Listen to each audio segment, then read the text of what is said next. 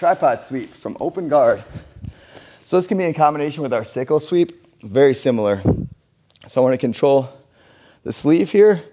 I want to reach this ankle now.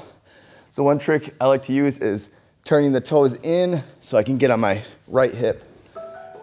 Make my reach a lot longer here. Grabbing the ankle. So we can go for sickle sweep here. Sometimes that's not there for us.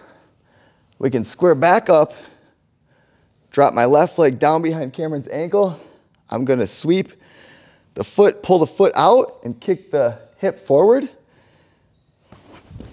Now when we sweep, one thing to keep in mind is you wanna pull this leg in right away. Sometimes people are tricky and they'll start attacking this foot right away. So when Cameron starts to fall, I wanna tuck this leg in and finish on top. One more time. Controlling Cameron's right sleeve.